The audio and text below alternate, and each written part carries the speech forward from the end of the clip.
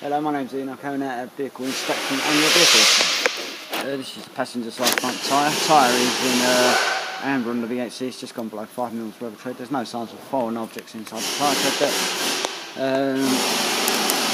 Passenger front disc is in OK condition and your front brake pads are on 8 mils. So pads are green, disc green, tyre is in amber.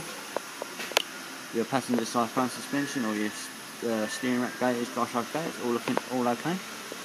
And on the driver's side front suspension again, all the suspension components all look to be all okay.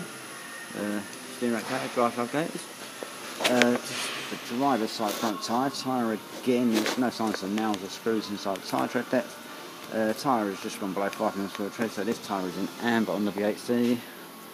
Driver's front disc is in OK condition and your front brake pads are on 8 mil again, so the pads are in green, disc in green, tyre is in amber.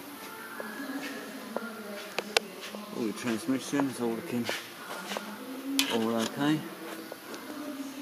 The exhaust system, rear diff, all the drive shaft gaiters on the rear are okay too. Driver side rear suspension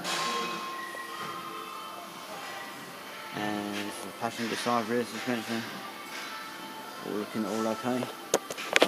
This is the passenger rear tyre. Tyre's green on the VHC, no signs of nails or screws or foreign objects inside the tyre tread depth. Rear disc is in OK condition and our rear brake pads are on 8 mils. So pads are green, disc green, tyres green on the VHC.